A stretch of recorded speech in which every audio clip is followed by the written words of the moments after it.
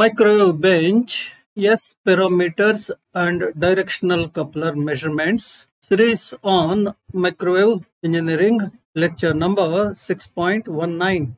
Microwave bench is a waveguide run with a source at one end and a terminating load at the other end. In between source and load, there exists several components like isolator, attenuator, wave meter, standing wave detector, and maybe some more depending upon the quantity of measurement in the waveguide run.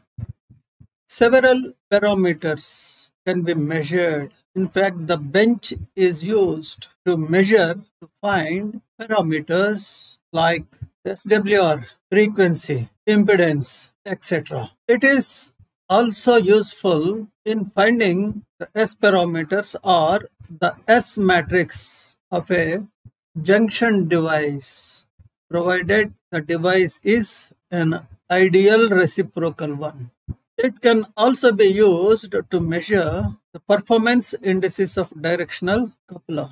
In the present session, the focus is on measurement of S parameters, measurement of performance indices of a directional coupler using microwave bench. Now, let us move further to the course session where a description, an elaborate description of S parameter measurements and directional coupler measurements are given. Let us start with a few introductory remarks on S parameters. The scattering parameters are complex quantities. Complex quantity implies it has magnitude as well as phase.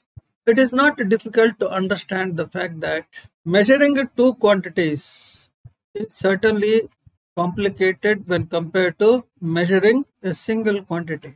Another aspect is measurement of phase is somewhat laborious, somewhat involved process when compared to measuring voltage, current, or some other quantity. Because of these two reasons, measurement of complex quantities, measurement of scattering parameters, it is really and actually a difficult process. It requires one meter called a network analyzer to measure S parameters. But when the device is an ideal reciprocal one with equal arm lengths, then S parameters become pure real quantities. What he is telling is the junction for which we want to measure S parameters. If it is an ideal one, if it is a reciprocal one, if its arm lengths are equal, then S parameters for such a device, they become pure real. Hence, their measurement becomes quite easy, simple. The procedure to find S matrix with the bench is illustrated here by finding the matrix F of an ideal magic T. As power meters are not usually available, waveguide detector CRO combination is used to measure relative powers.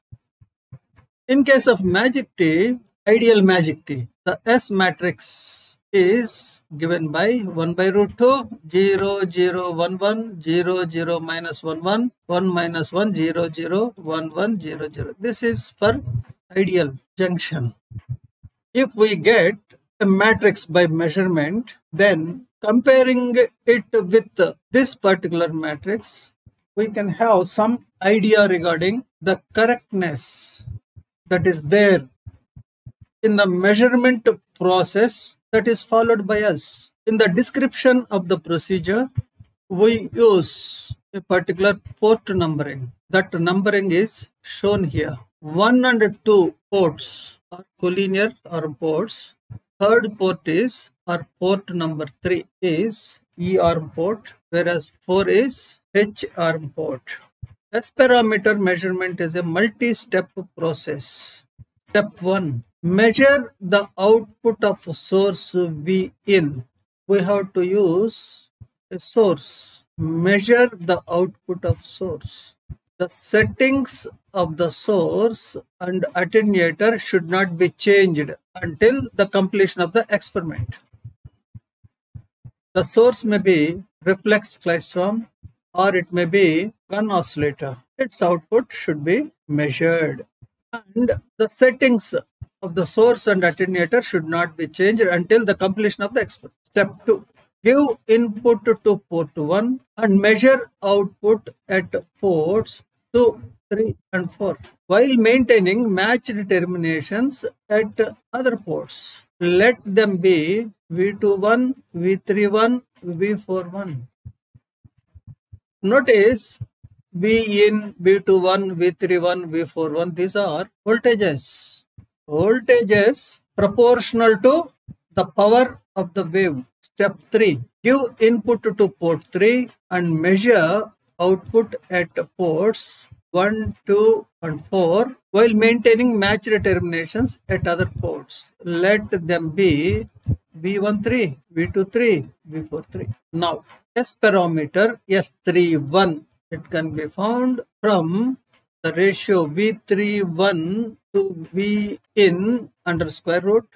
S21 can be found from square root of V21 by V in. S41 can be found from square root of V41 by V in. S23 it can be found from square root of V23 by V in.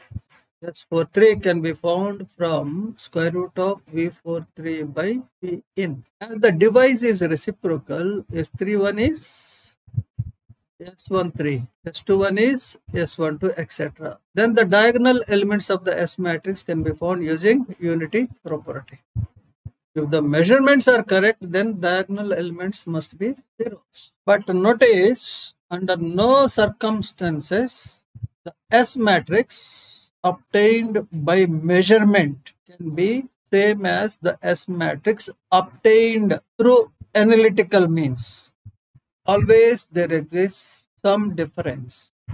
If measurements are done carefully with the utmost attentiveness, then the difference between measured one and calculated one, it is less. Otherwise, it is more. But under no circumstances, they become exactly same.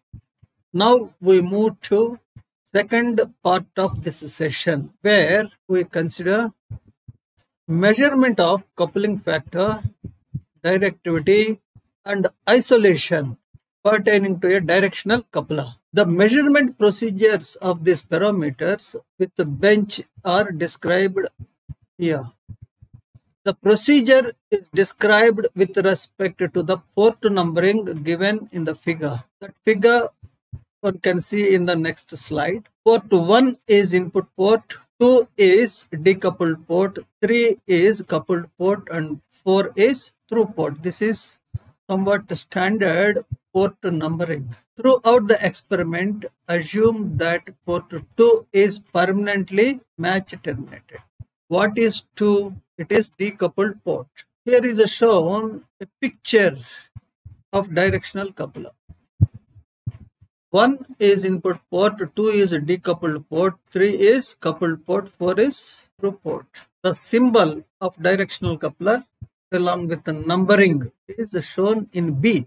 With respect to this port numbering, we are going to discuss the procedure employed for measuring directional coupler performance indices. To begin with, measure the output power of the source and let it be P in. In case of non-availability of power meter, waveguide detector CRO combination can be used to obtain a voltage which is proportional to the power. Let this voltage be V in. In the second step, connect the source to port 1 and a match termination to port 3 of directional coupler.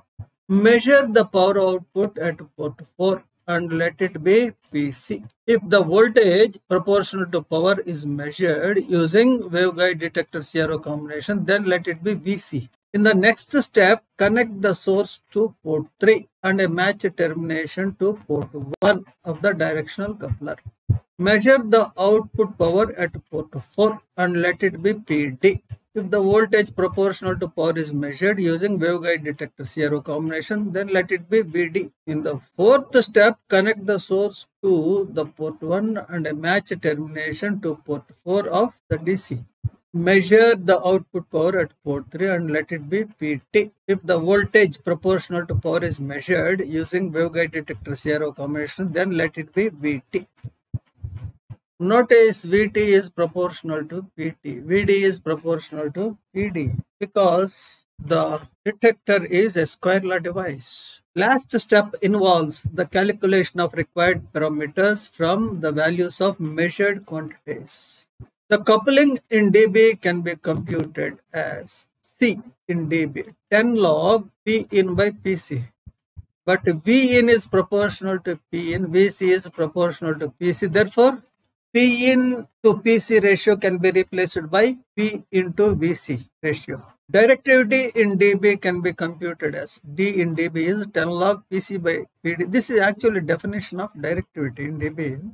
But Vc is proportional to PC, Vd is proportional to PD. Therefore, PC to PD ratio can be replaced by Vc to Vd ratio. The isolation in dB can be computed as I in dB equal to 10 log P into PD ratio. This is definition. The ratio P into PD can be replaced by V into V. Coupling factor, directivity I then can be computed using the obtained voltages or powers by measurements. If all the measurements involved are correct, then isolation must be equal to sum of coupling and directivity.